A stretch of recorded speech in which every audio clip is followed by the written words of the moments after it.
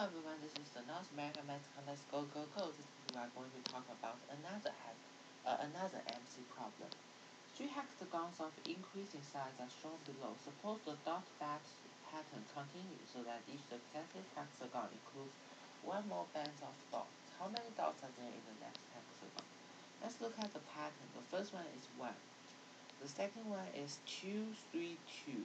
The third one is 3, 4, 5, 4, 3. And the first one is 1 line, second one is 3rd line, and the third one is 5 line. Therefore, the fourth one is going to be the 7th line. The first line starts with 1 dot, second line starts with 2 dots, and the third line starts with 3 dots. Therefore, the fourth one starts with 4 dots. Therefore, the hexagon should be redistributed like this: 4, 5, 6, 7, 6, 5, 4 dots for each line. Then we add them up, and we get the result, which is 37, which is B.